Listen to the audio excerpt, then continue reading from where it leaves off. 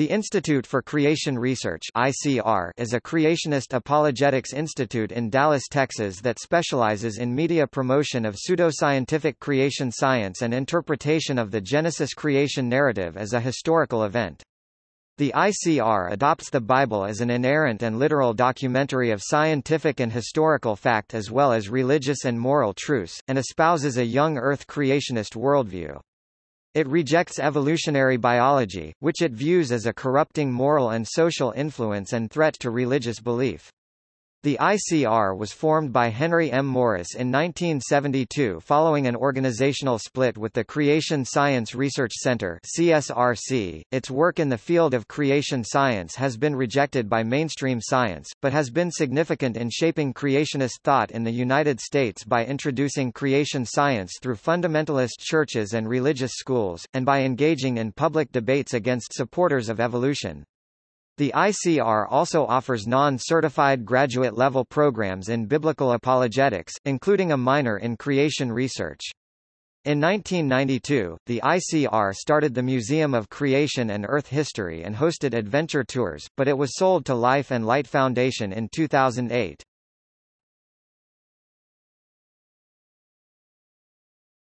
Topic: History. The origins of the ICR can be traced to the Creation Science Research Center set up by Henry M. Morris, along with Nell and Kelly Seagraves, at the Christian Heritage College, now San Diego Christian College, in 1970. However, the Seagraveses and Morris disagreed on the focus of the center, with the Seagraveses favoring political and promotional activities, whilst Morris favored educational and scientific efforts. This led to the breakup of the center in 1972, with the Seagraveses taking control of the center and severing ties with the university, with Morris reorganizing the remaining staff into the Institute for Creation Research. The ICR defined its work in terms of three ministries: research, writing and speaking. Historian of science Ronald L. Numbers states that despite its name, the Institute for years conducted little research outside the confines of its modest library, and cites founding member Dwayne Gish as explaining apologetically in 1978, that the staff devoted much of its research effort to scouring the scientific literature for references favorable to creationism. Numbers does note that it engaged in a number of archaeological and geological expeditions, including two in search of the mythical Noah's Ark, with geologist Stephen A. Austin, working as an off and on visiting scientist until taking a full staff position in 1979, single-handedly conducting most of its non-literary research. Influential scientific creationist Walter E. Lammerts complained that he main trouble is that Henry looks at this whole thing as a sort of missionary effort rather than a scientific one.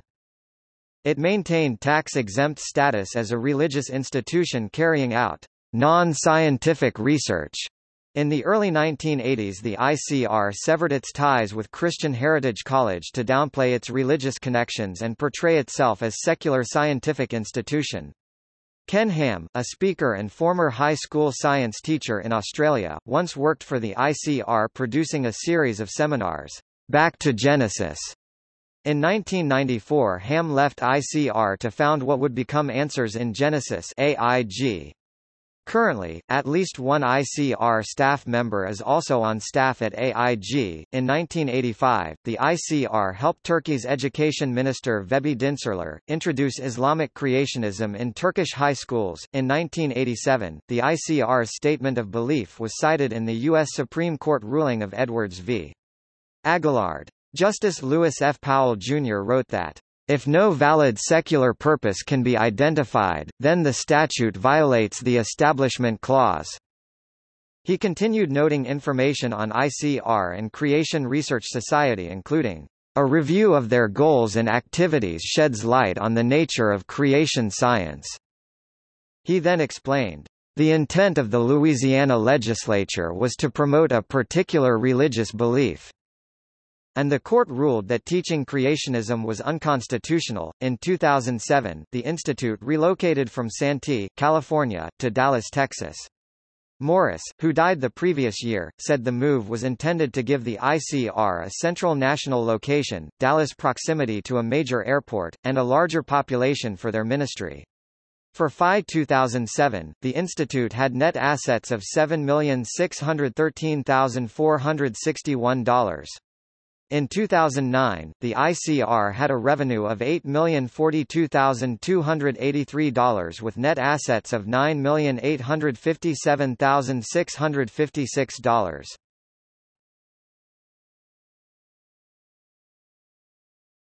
Topic: Research and publications. In a 1995 review of work published by ICR researchers, Douglas J. Fuchima writes, "Neither in the creationist literature nor in the scientific literature have I found any reference to professional research by these individuals in genetics, paleontology, taxonomy, anatomy, or any of the other fields most relevant to the study of evolution." He found their work most often published instead by an overtly religious publishing house, Creation Life Publishers. The institute also publishes a monthly magazine, Acts and Facts, devoted to articles dealing with creation, evolution, and related topics. The work of the ICR is primarily distributed through religious settings as well as before public audiences in live debates with scientists and other supporters of biological evolution. ICR launched the Jonathan Park radio drama series based on a book of the same title. Production of the radio program was transferred to Vision Forum Ministries in 2004.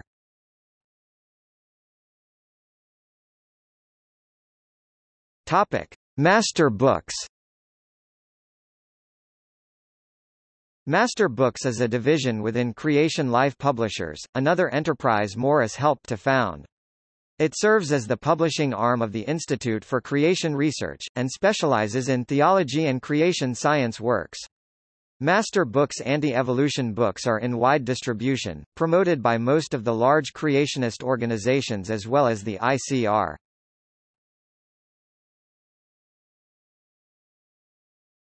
Topic: School and accreditation.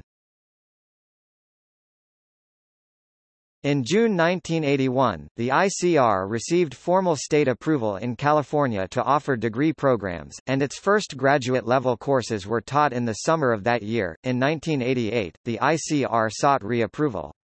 A 5-person committee from the California Department of Education sent to evaluate ICR's degree program found its graduate school consisted of only 5 full-time faculty and some courses were videotaped rather than professor-led instruction. The committee failed to grant reapproval by 3-2 vote, a move the ICR attributed to religious intolerance, rather than criticisms of the quality of education it provided.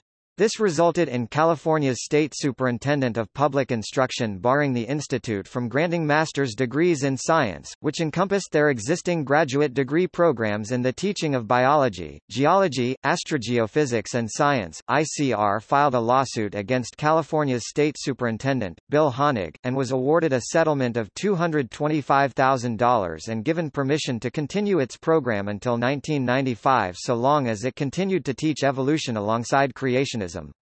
The original agreement expired in 1995, and California Bureau for Private Postsecondary and Vocational Education (BPPVE) granted the ICR religious exemption from postsecondary school requirements in California. In 1982, the ICR received accreditation from the Transnational Association of Christian Colleges and Schools (TRACS).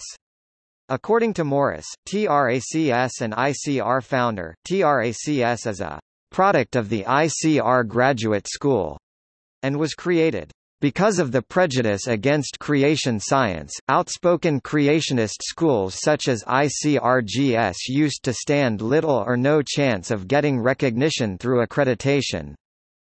TRACS was officially recognized as an accreditor by the U.S. Department of Education in 1991.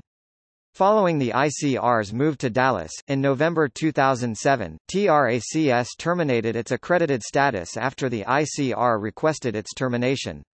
Texas does not recognize TRACS accreditation. The ICR's relocation to Texas required Texas state approval or accreditation by a regional accrediting agency, in this case Southern Association of Colleges and Schools (SACS).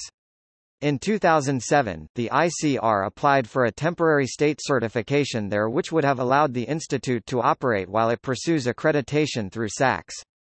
In December 2007, the Texas Higher Education Coordinating Board (THECB) received an advisory committee recommendation to allow the ICR to start offering online master's degrees in science education. The board originally planned to decide on the issue at their January 2008 meeting. At the time it applied, ICR Graduate School had approximately 30 to 50 students, most teachers from private Christian schools or homeschoolers, and 4 full-time faculty. After seeking the advice from an independent panel, the chairman of the Texas board requested information about the research conducted by the faculty, how an online program would expose students to the experimental side of science, and asked why AIR curriculum doesn't line up very well with the curriculum available in conventional Master of Science programs. Subsequently, the ICR asked the THECB to delay its decision until their next meeting, on April 24, 2008 to give them time to respond. Inside Higher Ed reported, "Lobbying by scientists against the institute, and by others in its favor is going strong." The Dallas Morning News obtained some of the messages sent to the board and published a number of examples and summaries that illustrated how intense the debate had become.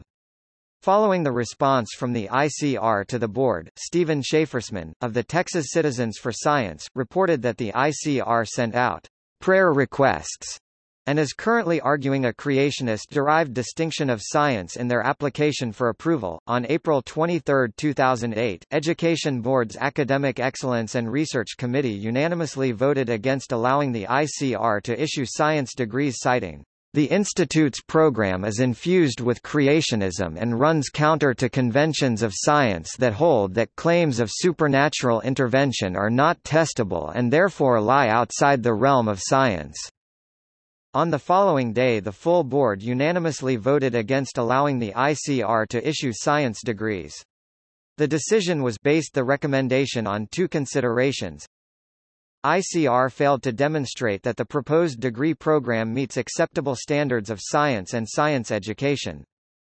The proposed degree is inconsistent with coordinating board rules which require the accurate labeling or designation of programs. Since the proposed degree program inadequately covers key areas of science, it cannot be properly designated either as science or science education. The ICR said it would appeal the decision, saying the Education Board was guilty of viewpoint discrimination. Instead, in April 2009, the ICR sued the THECB in federal court for imposing an unconstitutional and prejudicial burden against ICRGS's academic freedom and religious liberties, and asked for the ability to award science degrees.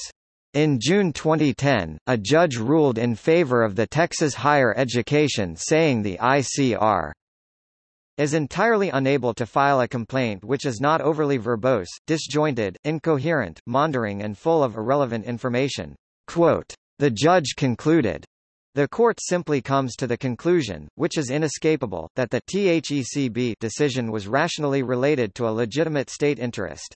Quote, in the September 2010 ICR newsletter, Henry Morris III, the ICR's chief executive officer, wrote, ICR's legal battle is over. After the judge ruled in favor of the Texas board, in 2010, the ICR Board of Directors voted to close the ICR Graduate School and open a School of Biblical Apologetics, offering a Master of Christian Education degree with creation research being one of 4 minors.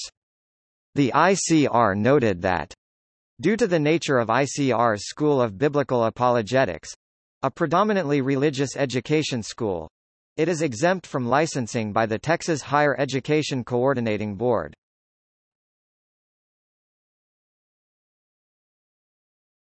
Topic: Criticism.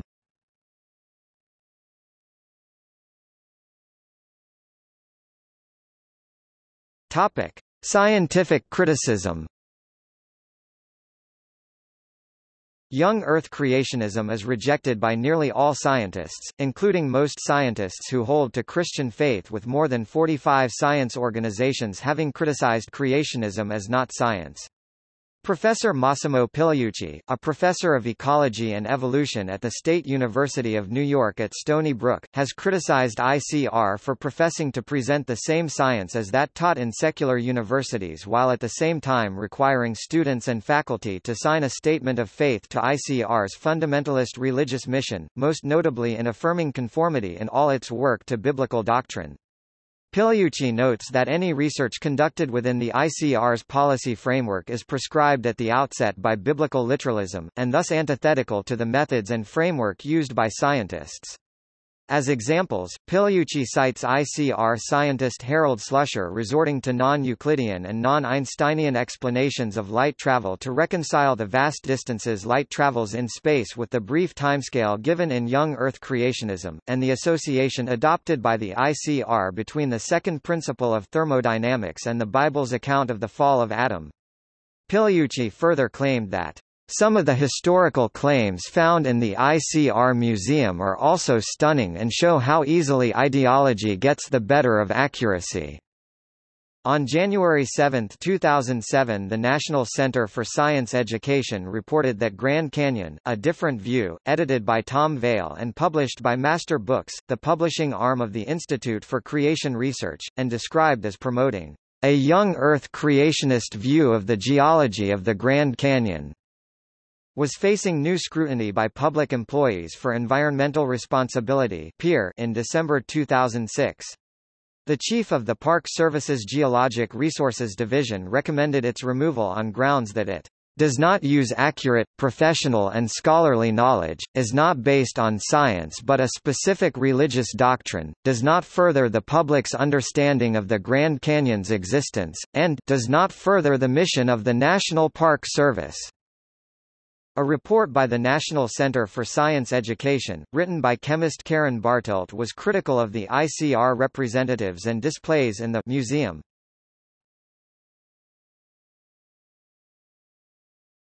Topic: Criticism from Old Earth creationists. Old Earth creationists are opposed to the ICR. Gary North opposes the ICR on the grounds that they think the second principle of thermodynamics contradicts evolution, and John W. Robbins considers the ICR's activities a fraud. The Old Earth Creationist Organization Answers in Creation criticizes the ICR, including a critical review by Kevin R. Henk, Ph.D. of the ICR's dating claims. Henk concluded that the ICR's research was improperly conducted and was unsuccessful in adequately separating the volcanic glass from the much older minerals. Another creationist opponent of ICR and its doctrine is Hugh Ross, who accepts the scientific consensus of a 4.54 billion-year-old Earth and is critical of ICR's cosmological models as well as their attempts to solve the starlight problem.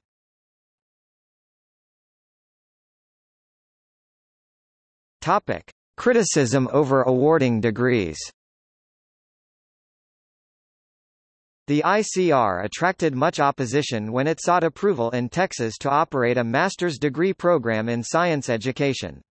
An April 2008 survey by Texas Freedom Network showed the majority of science faculties in Texas are opposed to ICR's request to issue science degrees, with 185 (95%) of respondents opposed to certifying the program and 6% in favor. Officials of the institute state their goal is to integrate biblical creationism with science. Since their program is intended to prepare students who are or will become teachers, the developing program is controversial. In public statements, ICR officials say that scientific literacy will be emphasized, but science advocates critical of the ICR say the institute's true goal is to restore religious creationism to science classes in the public schools. Notes